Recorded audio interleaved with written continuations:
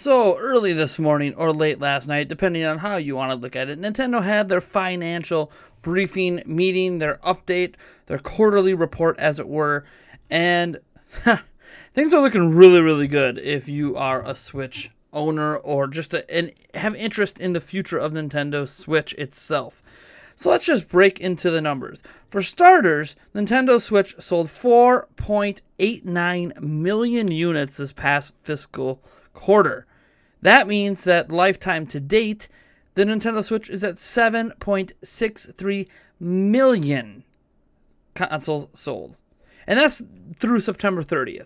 So there is, the entire month of October, it's probably well over 8 million at this point.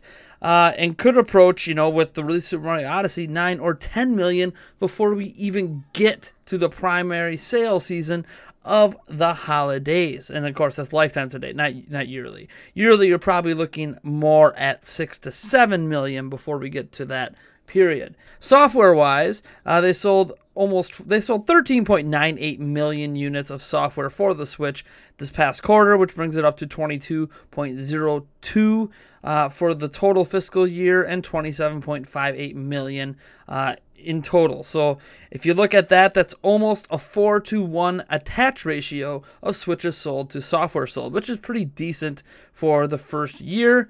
And it does not count any digital sales in terms of that total unless the software has a retail version. So if there's a bunch of indie games out there that sold really, really, really well, or like Sonic Mania that sold probably pretty well on Switch, those sales were not counted because they didn't have a physical version as well. I'm not sure why Nintendo did that, but they did note that it only counted digital sales for games that also had a physical release. So again, the attach rate could be 5 or 6 to 1. We don't know because maybe Nintendo just doesn't have the numbers for those companies that didn't have physical versions. Anyways, what's interesting here is that Nintendo has been sticking by they're predicting 10 million units for this fiscal year, which would put the total at the end of the fiscal year around 13 million, counting the launch month, which was last fiscal year.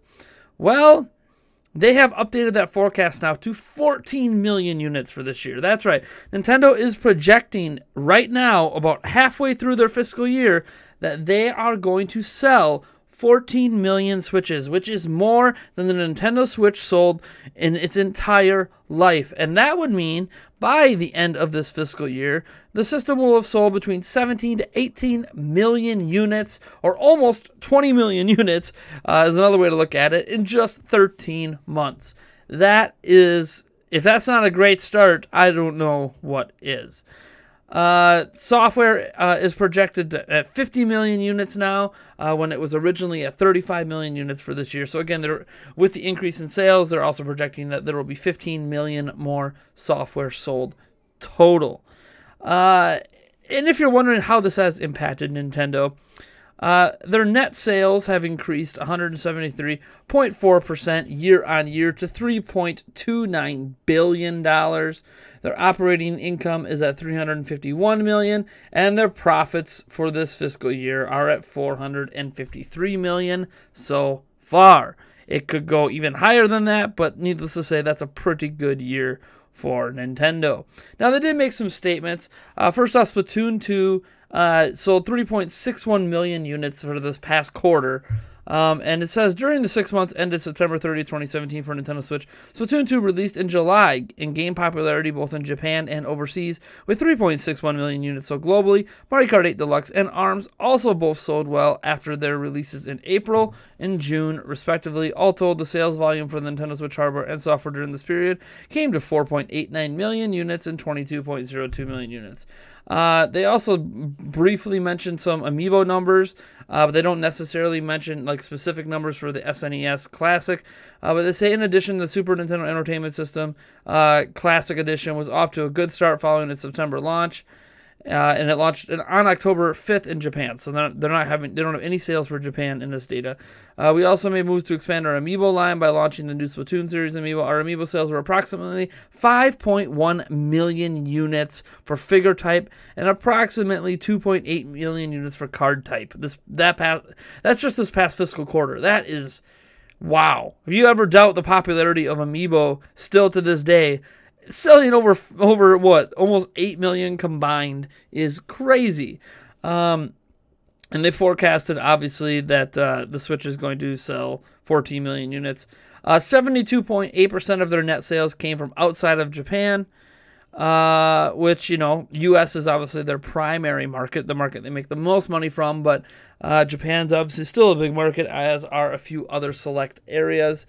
The 3DS, for those that are curious about the 3DS, it sold 1.91 million, so about 1 million less hardware than the Nintendo Switch this past quarter, and it sold 2.86 million units total for this year, which would be it's about 2 million units less than the Switch for this year, and has 68.98 million lifetime to date sales. So for people who thought it would sell about 69 million, you're pretty spot on. It's probably going to hit 70 million at some point here, maybe even over the holidays with the release of Pokemon Ultra Sun and Ultra Moon. Software sales for the 3DS for this past quarter were 7.97 million, or in other words, about 6 million less than the Switch. And they have sold 13.82 million units of software lifetime to date, which is about 9 million or so less than a Nintendo Switch for this year. But of course, the 3DS has been out longer and has a lot more units on the market, so it's sold 343.07 million units lifetime to date. And if you're curious how their smart device gaming is doing, they don't have any specific download numbers or anything, but they have said that their smart device and IP-related income is $158 million fiscal year to date. And remember, that comes from things like Miitomo and Super Mario Run, a little bit from Pokemon Go, of course, and Fire Emblem Heroes. And obviously we know that Animal Crossing is launching later this month in the US. It has launched in Australia, but obviously once it really gets to the rest of the world, that's when they're really going to see some money coming from that. Let me see. It says Switch hardware shipments worldwide.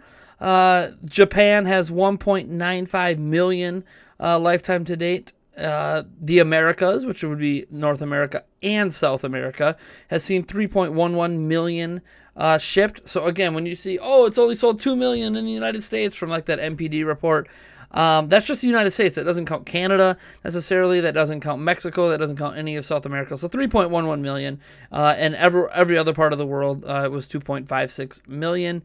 That lets you know how important the Americas are, because that is their leading hardware sales place. Switch hardware shipments worldwide today, 25.6% of their shipments went to Japan, 40.8% went to the Americas, and 33.6% went everywhere else. They did update sales numbers here. Breath of the Wild has sold 4.7 million units on Switch. Mario Kart 8 Deluxe has sold 4.4 million units. Splatoon 2, 3.6. ARMS, 1.35 million units. And 1-2 Switch has sold 1.37. I wouldn't be surprised to see ARMS slowly surpass 1-2 Switch eventually, but it's nice to see ARMS doing pretty solid. Could end up at 1.5 to 2 million before all is said and done. Nintendo CEO has also said that there will be more ways to have fun with Switch. Details to be announced next year. That could suggest a January Nintendo Direct of some type, which wouldn't be a surprise. They have momentum. They got to keep it going. People don't know what's really happening after December. We know that there's games coming. We don't have release dates. It would be great if they did an early one and started the early slate of games with that consistent release pace continuing, even starting with a release of a decent game at least, whether it's Yoshi or Kirby or something in January. That would be much appreciated.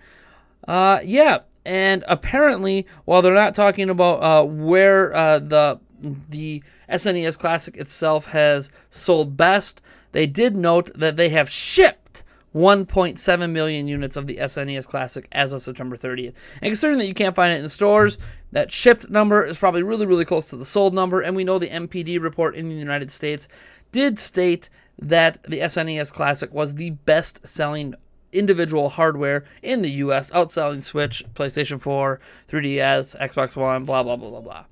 So, what does this all mean?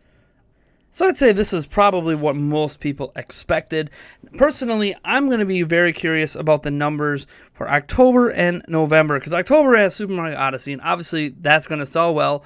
I'm curious how many Switch units are actually going to move in the month of October with, a handful of days of, Super Mario Odyssey being out. You almost have a full week worth of sales for Super Mario Odyssey.